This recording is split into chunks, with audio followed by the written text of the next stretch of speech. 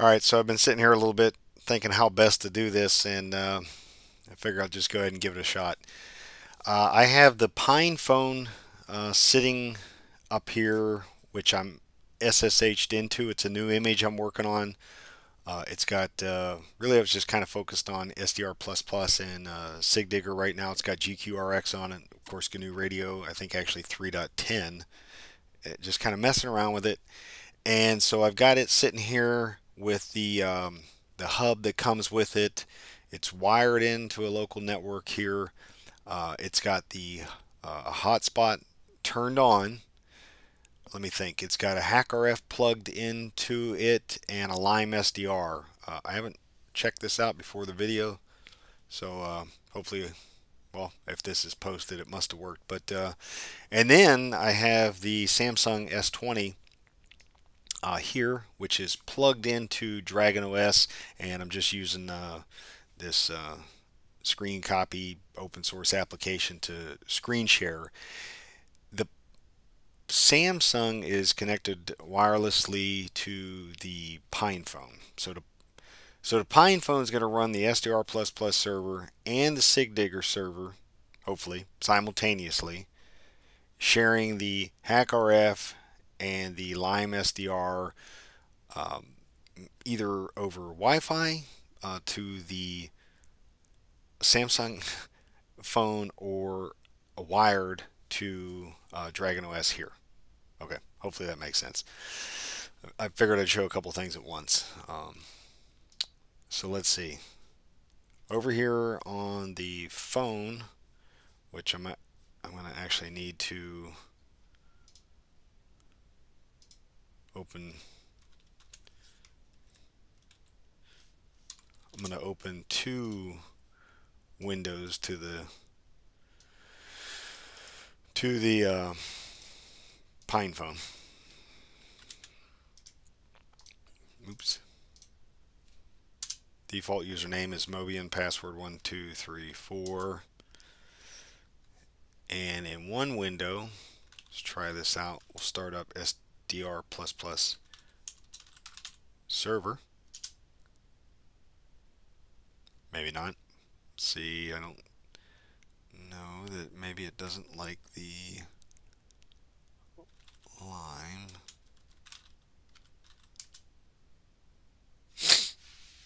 Let's see.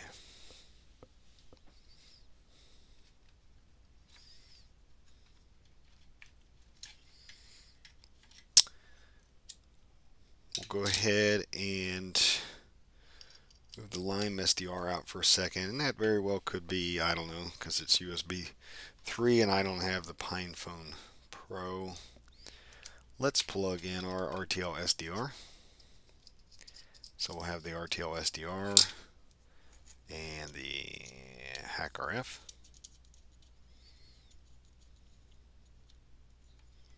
Now obviously SDR++ doesn't have an issue with the Lime SDR because I use it on DragonOS, but alright, so now we've got the RTLSDR and the HackRF plugged in, being served up by Linux on the PinePhone. And let me see here, I'll make note of that IP address is of course coming from the local hotspot on the Pine. Let's see.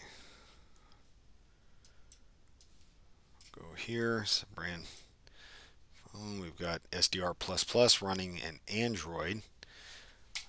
I'll turn the phone sideways. See a little better what's going on here. And let's try and connect to something here. SDR++ server. That is a 0-tier IP. I like a VPN.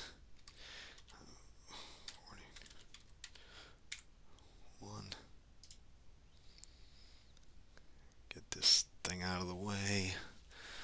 Let's see.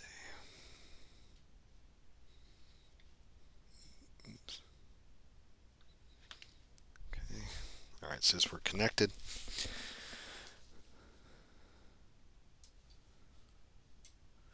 So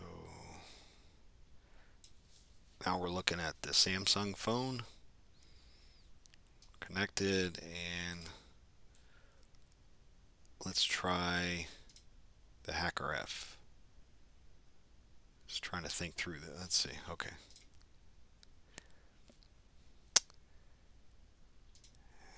And let's try this again, but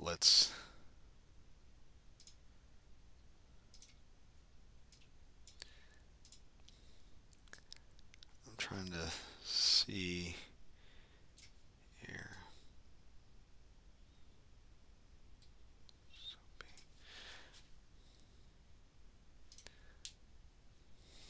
What I may need to do is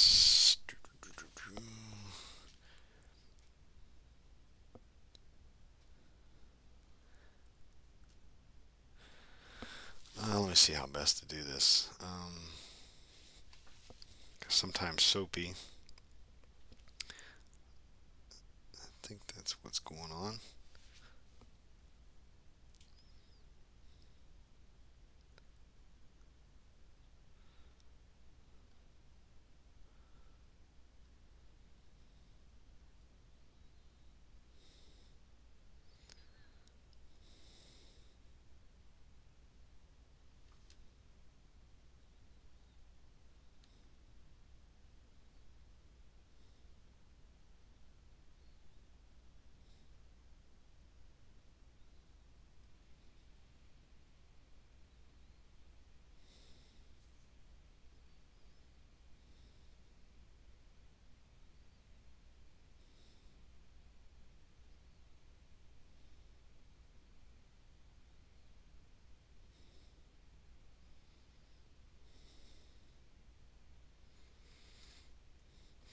Okay, so what I did was deleted the SOAPy source out of the module manager because the HackRF module and the SOAPy module I don't think get along.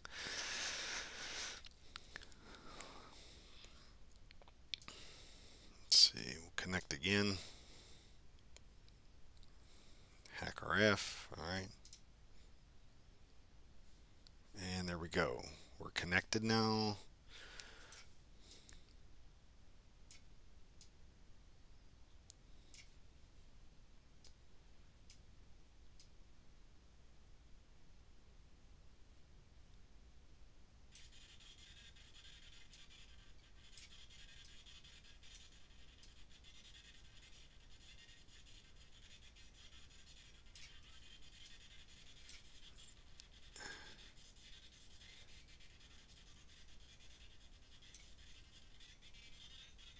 Now keep in mind, I don't know about the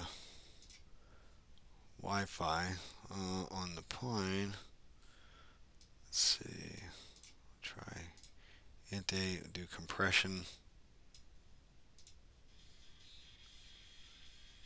There we go. Now obviously that audio, actually I think the audio is coming out of the, yeah, still coming out of the phone. I thought it was going over the, okay. So I'm going to turn that down. That's just showing the HackRF being streamed from the PinePhone over to Wi-Fi with SDR++ server to Android. So we got Android and Linux here talking. All right, let's minimize. We'll come back over here. So the other thing we need to do on the PinePhone, we'll go to user source bsld-directory SigDigger. And we want to take a look at SUS CLI list, and we're going to make profile. Let's see what we see. Okay, so it sees the RTLSDR because it's not in use. This is on the PinePhone. And so now we'll do devserv if equals 0.0.0. Oops.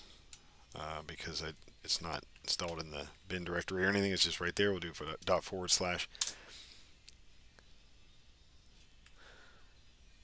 Okay, so it's serving that up. Something else I want to show real quick is I'll do this on DragonOS too. So on DragonOS, if you go to user source directory and you do sudo bsld, I've left this here. This is a script. You run it and it will, on DragonOS, everything's already there. It'll rebuild SigDigger from the development branch. So there could be some things that are untested and the half implemented features like it says there, but that's one thing that you can do to update SigDigger on DragonOS. And if you do that, you most likely are going to need to update it on the other end if you're looking to do a server client setup. Now I should have both of these just recently, I think this morning or so, updated both of these to include on maybe, let's see. I'll cut some of this out. It doesn't take but a second to build. So we'll build it just to make sure, and then I'll be back in just a second. Alright, I'm back. SigDigger's rebuilt, and that was just in this directory running the script that I've left in there. That can also be done on the Pi. There's enough RAM there on a 4 GB Pi 4 to run that to completion. So anyways, let's move that out of the way for a second. Over here, we want to run the dev serve. Oops, let's see. Oh, SigDigger. We want to run this.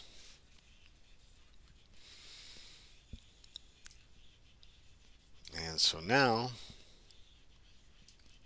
both those tabs and the windows here, this is all running on the PinePhone. So now we're running the SigDigger server at the same time we're running, the SigDigger server at the same time we're running the SDR++ server.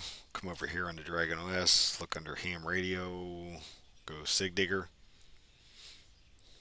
Now on SigDigger, I should already have under GUI behavior enable. I have enable open GL. I guess you can get more performance too with enable max blending. And so what we want to do is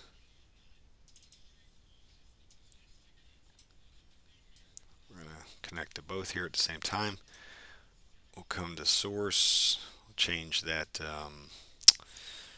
VPN IP to, I think, 114. And just so you know, this has been running this whole time and hasn't lost connection on the Pine's Wi-Fi with the Android connected. And so let's see, we've got a connection here, we can see. So I see the speed or the bandwidth maybe is slowing down here a little bit. Well, actually, I don't know why it looks like that. That's USB, but let's see. So now we're connected to the PinePhone.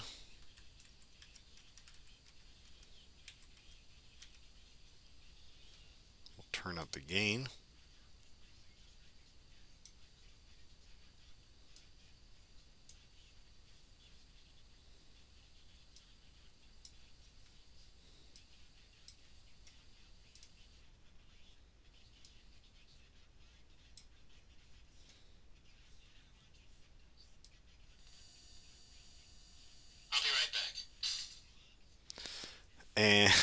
And there we go. So we're doing, this is wired over to the PinePhone, connecting to the SigDigger server. I may have messed with these colors. I can't recall. Let's see. We have a look under FFT. You can make some adjustments there as far as the rate and colors and the palette and all kind of stuff there. I've shown SigDigger a lot. I really like the application, and the bandwidth is really efficient, it seems, when streaming over, because it's really just kind of sending over, at least in this setup right here, best my understanding is the let's see, turn that a little bit. There we go. Let's add the game way up. There's just a tiny little antenna on the RTLSDR.